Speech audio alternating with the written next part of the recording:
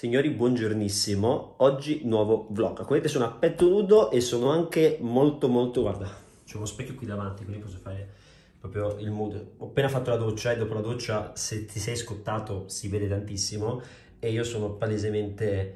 A parte che mi si vedono le vene, madonna, sembra che sto per morire. Vabbè, signori, questa sera sono a cena in un posto molto particolare, molto buono. È un ristorante stellato, ha una stella Michelin. Mi trovo in questo momento a Forte Dei Marmi, sono venuto a fare qualche giorno di mare dal mio amico Giamma che mi ospita. E questa sera andiamo in un ristorante che sembra buono.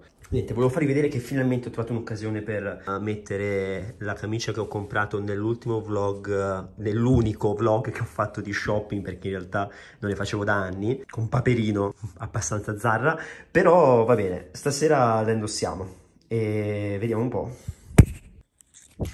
E niente, questo è quanto. Come vedete non ho neanche pantaloni stirati, cioè sono pantaloni di lino che di base si prestano magari a essere un pochino più stropicciati del previsto, ma i miei sono particolarmente stropicciati.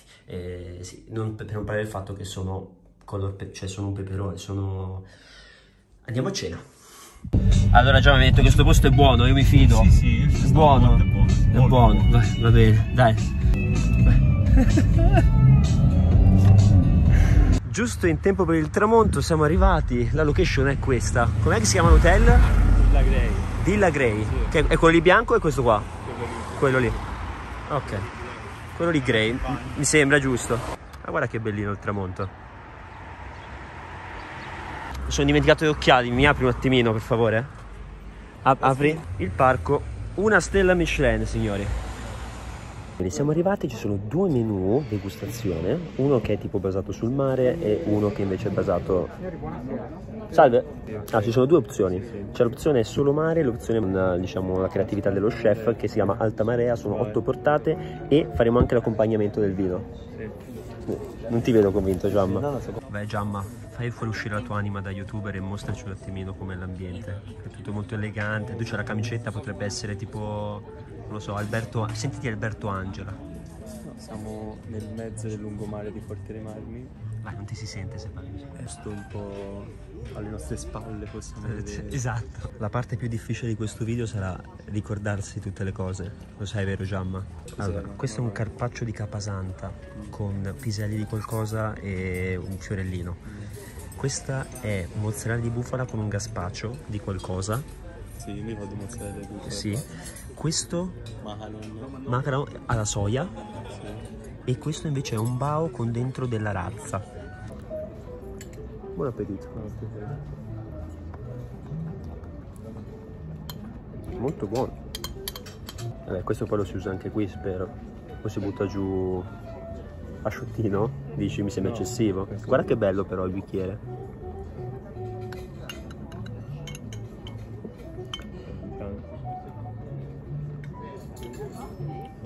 Sa molto di bufala a tutti gli effetti. Non avrete molti commenti tecnici da me in questo video. Sono un animale. Siamo chiari? No, per fortuna no, però non so neanche mangiare. Ti trema la mano quando mangi le zuppe? No, io fortunatamente no. E quando mangi, quando addenti? Quando addento no. Ma nel video si vedrà sicuramente. Qui abbiamo un cucchiaio lunghissimo invece. Buonissimo. Oddio, ma è buonissimo questo. Il macaron è buonissimo, ti esplode in bocca e dentro c'è un patè di qualcosa. E qui invece abbiamo il bao.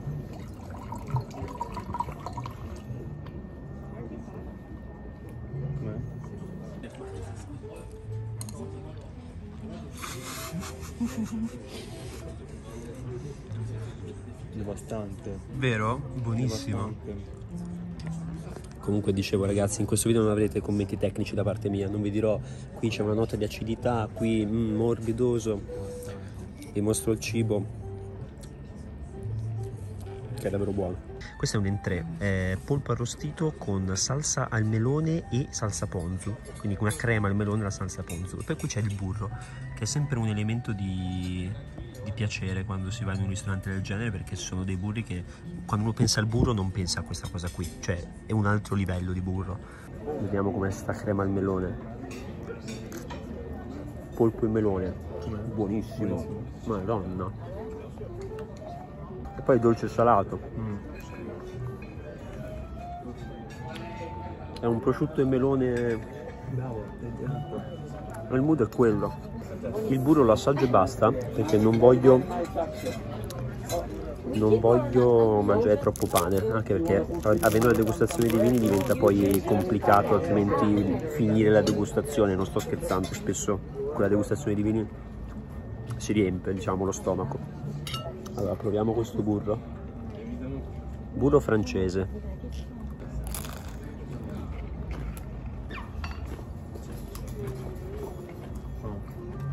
Buono. Pericoloso il burro, signori, perché il burro va bene col pane, quindi mangi tanto pane, quindi tanto provo anche la scarpettina col melone, perché per non sapere né leggere né scrivere. Sta crema di melone è buonissima. Primo vino da degustazione che ci vede ancora sobri. Poi vediamo. Dove finire il burro? Mi sembra un'ottima idea. Ah, nel burro, signori, c'è il caviale e quindi ti arriva ogni tanto questa botta di salato incredibile che è davvero davvero buono. La situazione sta già degenerando dopo il primo calice, a parte che qualche l'ha riempito. Quando si è riempito il vino? Ah, di chi non l'ho visti? Vabbè, comunque questa è una vaporata di mare, sono mazzancolle, c'è del caviale, c'è dell'olio al prezzemolo e boh, sembra molto buono. Mangiamo. Mazzancolle al vapore e caviale.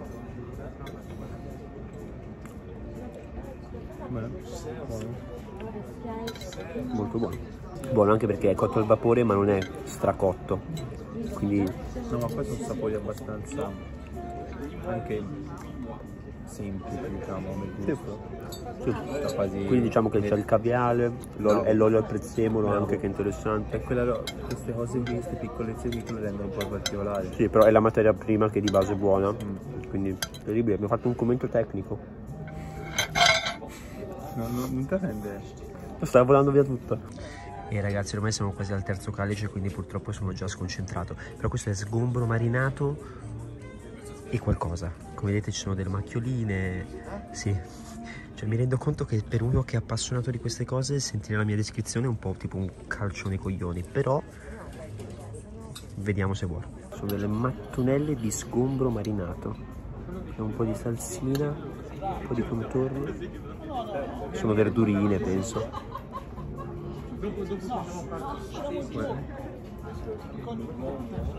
Allora, non ho mai mangiato lo sgombro marinato.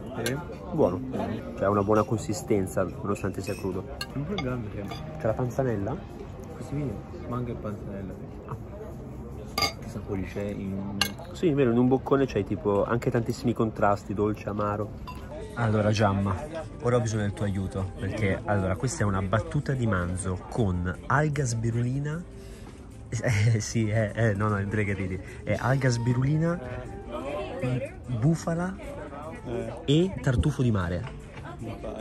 Sì. E abbiamo cambiato anche il vino. Guardate che... aspetta, troppo... Guardate che bello il colore e il bicchiere, tra l'altro, che è una cosa che apprezzo tantissimo. Quando vado in un ristorante, la prima cosa che guardo è il bicchiere, perché mi dà un'ottima indicazione di come sarà più o meno il servizio. Assaggiamo il vino.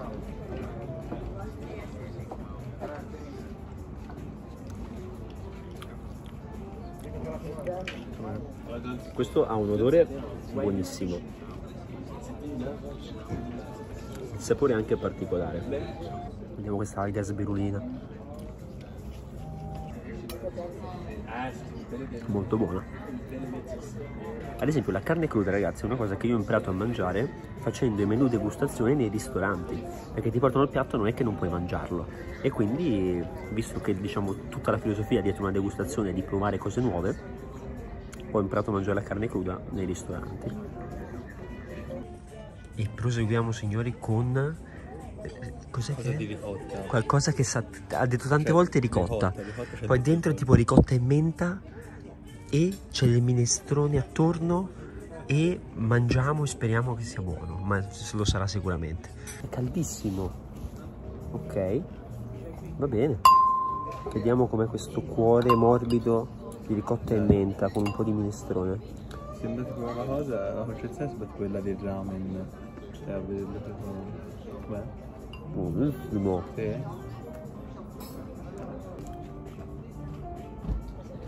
No, devi mangiare tutto in un pezzo, fra. Tutto in un pezzo col cucchiaio. Sì, sì. No, non così. Poi le verdure tirano col cantino. Il prossimo mangerò col cucchiaio. E siamo arrivati al fantomatico momento della pasta, signori. Abbiamo un tagliolino fatto a mano con crema di aglio nero, mantecato il tutto con il riccio di mare e sopra tartufo nero, un botto di tartufo nero tra l'altro. E cambiato anche il vino. Questo è un vino non filtrato campano, ha un odore che, cioè, non mi dispiace non potervelo farvelo sentire, perché ha un odore davvero sto sbiascicando, incredibile, sono ubriaco. Comunque l'odore di questo vino è davvero molto particolare, spaziale. Con nasale viene fuori da castagne, la farina di castagne. Nocciola. Davvero molto buono. E ora tagliolino. Un po' di schifo apposta. Tagliolino al tartufo e si vola. Il primo piatto di pasta. Ci sta che ce ne sia un secondo. No, non è vero, ci sono arrivati tre portate. Ci sta che questo sia l'unico piatto di pasta, anche perché sono, ora non so se si vede, ma per un ristorante stellato questa è tanta pasta. Di solito ti danno tra i 40 e i 50 grammi, questi ci sta che siano magari 60-65 grammi, che può sembrare poco per un piatto, però nel contesto di tutta la degustazione buonissimo. È tanto. Io sono fan. Madonna, ma che buono! Il tartufo è una roba devastante. Ma anche il riccio di mare, no, un botto.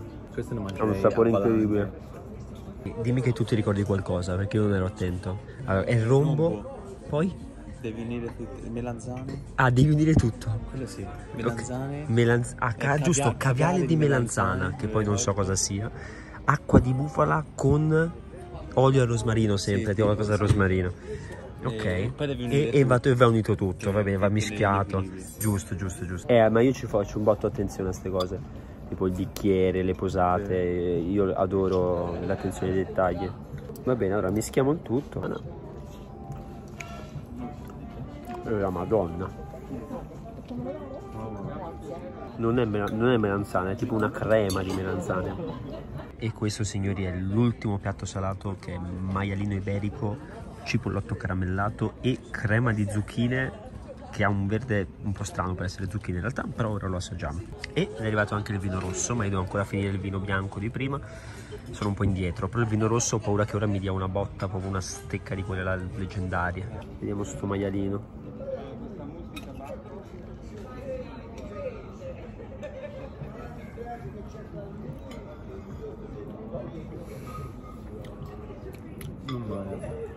Diciamo che dire che è buono è poco, forse. Ok ragazzi, devo essere sincero, non ho la più minima idea di cosa sia. Ha detto tante volte. Tu hai capito qualcosa?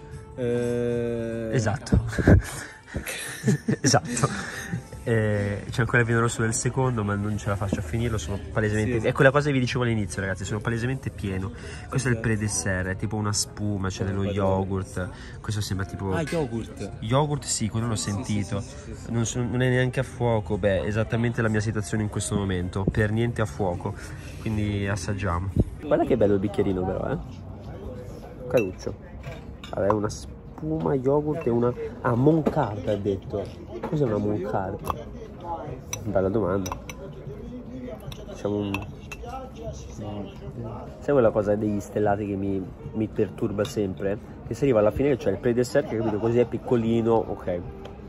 E poi c'è sempre il dessert, che spesso è grosso e io non ce la faccio mai a finirlo. E poi dopo il dessert grosso c'è la piccola pasticceria. E io arrivo lì che non ce la faccio mai, proprio mai. E siamo al dessert, signori. Qui, boh, c'è un pompelmo, lime, una gelatina al pepe, un buccia di qualcosa. Non ne ho la più minima idea. E qui abbiamo un... Amara. Assaggiamo il vino, l'amaro. Ma sa di arancissima. Non l'hai assaggiato ancora? È gelato, amarino, un po' troppo amaro per i miei gusti, però buono. Assaggiamo queste sfere di pompelmo e lime e... tosto. Madonna, ma sono ma buonissimo. Madonna. Anche questo è amaro perché c'è il pompelmo. Tutto amarino, insomma, il dessert. Pepe rosa.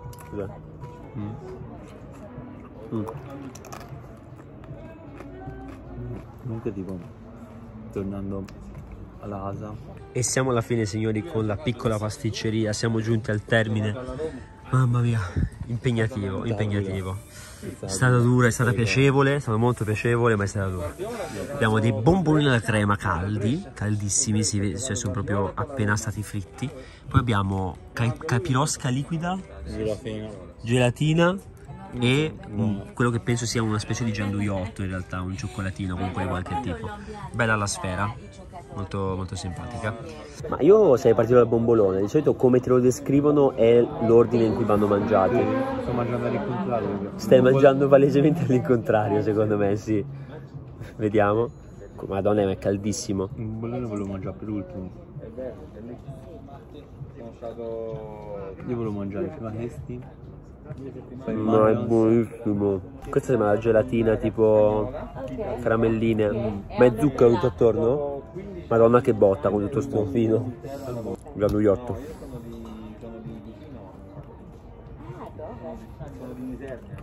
Let's go. Sì, ma io sono di Presenzano, Caianello. Andiamo all'ospedale a Isernia. È effettivamente molto buono. Ci vediamo al conto, signori. Nel momento del toto conto. Abbiamo qui il conto che è chiuso, sigillato. Io ho detto 4,70. Questo è il momento del toto conto. Quindi si prova a indovinare il conto così, al volo. Tondo 4. 400. Tondo. No, non torna. Fa il menù era 130 più 70 più... Ah, però ci hanno fatto uno sconto. Vai, apri, vediamo. Aspetta, fammi girare.